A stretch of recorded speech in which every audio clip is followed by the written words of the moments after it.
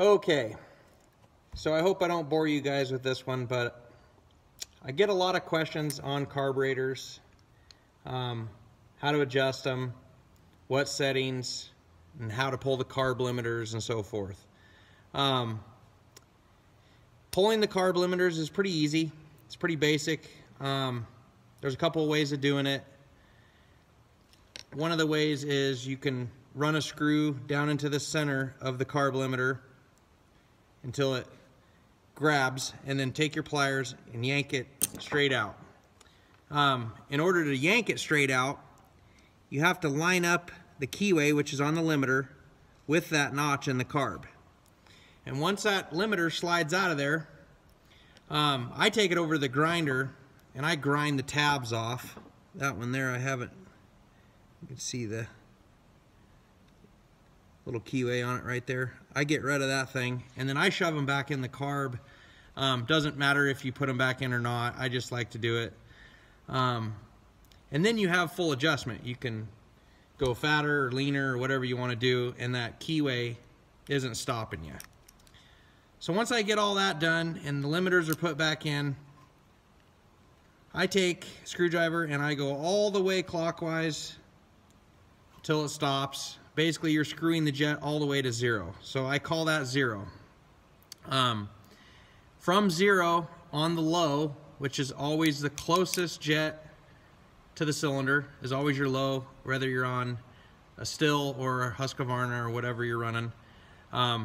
Then I go anywhere from a turn to a turn and a quarter, depending on how much the saw is built or how much the muffler is opened up or whatever. But for a stock saw, anywhere from a turn to a turn and an eighth on the low is pretty damn close.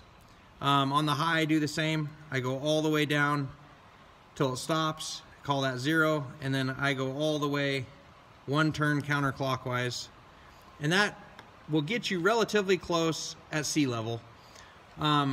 I always run my low fatter than I do my high because all the fuel is supplied through the low jet.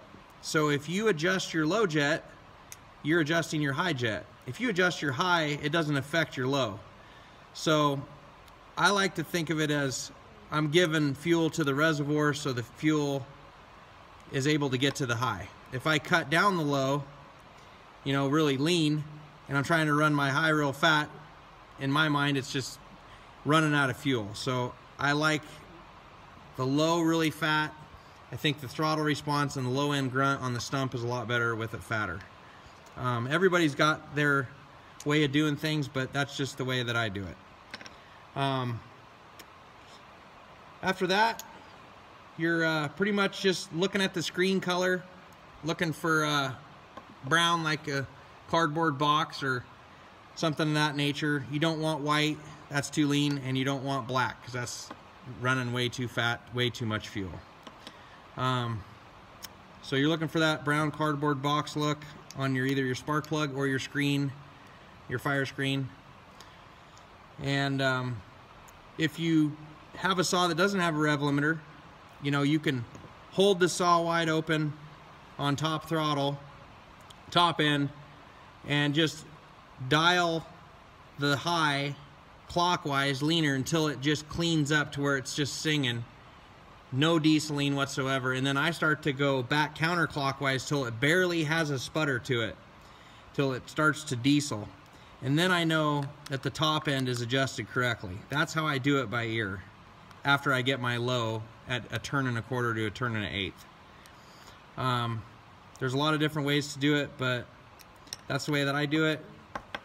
Hope that helped you out.